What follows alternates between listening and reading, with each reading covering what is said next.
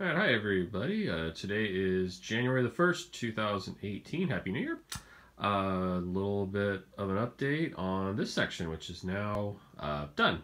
Let's get to it. Okay, like I said in my intro, this is section is done here. This is a 180-degree turn. Obviously, get traffic moving from one way to the other. It'll help with a continuous loop, so I can have trains going all the time, not worrying about trains falling off or anything like that. Anyway, spent a bunch of time today mopping this one up and finishing it up, so let me go over a couple of the features on it. The first one, I'll start off with this control panel right here, which controls the siding power. So in the case of DC world here, which I have right now, I'm running DC. This engine is on that track, and I have cut power to it, to the track, so that the engine, can't take off. And in theory, I've had another train coming the other way. It can get on there and go the other way, and then fire the power back up and keep moving. So it works. Right now, I have the power on, but no actual electricity going to it. So let me do that right now. See if I can do this one-handed. Yep, there it goes. And I'll throw it in reverse just to kind of give an example here.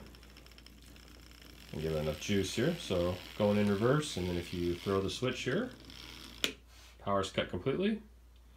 And I'll turn it back on. There it goes.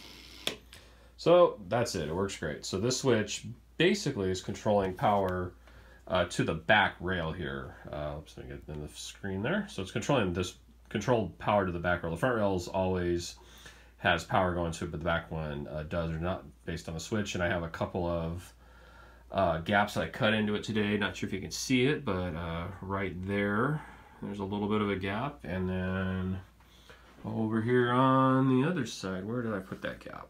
It is right there. So there you go. And that's how that part works. All right, the other part that I'm going is for the two turnouts. We have a power changing switch, and then also the manual throwing of it. So this is just a Caboose Industries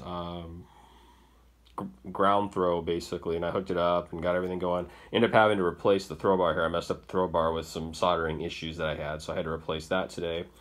But in theory, you just have to move it over, and it isn't working right now. It's a little bit tight, so you kind of have to do it a little bit literally by hand, but that moves it. It doesn't impact the electricity or the power or anything. All it does is change the direction that the trains are going. So in this case, the turnout's closed, and the main line is open. And then what this little switch controls is the power to the frog. So right now, when it's down, it's on main power, which means power is going to this frog, so it lines up with this lower rail, and the trains can proceed. Whereas if I switch it the other way, again, nothing changes there, but now power would work for these two, and it would not work across here. It'd be a short going across that. Again, it's really a two-step process to use the turnout. One, again, is to manually throw the switch, and then secondly, throw the power to the frog. And the one cool thing I did hook up here are these, my attempt at signaling, and it's still not quite perfect. You can see this one's kind of pointed the wrong way, so I got to get it fixed a little bit. But what that's telling whoever's looking at this is which way the power is going. So in this case, because the siding power is on, we have red lights on these two showing that you can't come through this way, but you can't go that way. And if I switch the power here to the main, you'll see that these turn off, and these two actually come on, indicating that this is not the way to go. The main power is open, so go ahead and use that track. So that's something that I don't know. It's not a perfect way to do things, but it does show signaling. It's my first attempt at signals.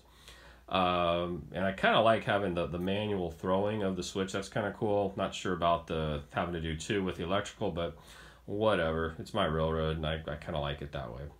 So that's one other thing that I added. Just to show you the other side, I did exactly the same thing over here. We have the switches. Right now, this one, or I'm sorry, the signals. And right now, these two are lit up red, indicating that the power is open for the main line, which is good because it says main there, and that's lit up. If we switch it over to siding, again, I'm not sure. Yeah, you can see that a little bit. These guys are both red, indicating that's not this is not the way to go. This track is, you know, not working or won't work for you because, again, the polarity on the frog. Again, got a manual throw here for the actual switch, and then another switch here for the power. All right, so that will do it for this update. I'm kind of glad to be done with this section of the layout. I'm going to put it away and get going on another section, which would be my industrial scene, where I'm going to have a crossing, which I still have to build, and a bunch of other stuff. I've got all the turnouts built, but I have to build all the other switches and get all the electricity going. So basically starting from scratch. I do have a blank table ready to go. Just got to get it hooked up and going. So thank you for watching. Have a great day.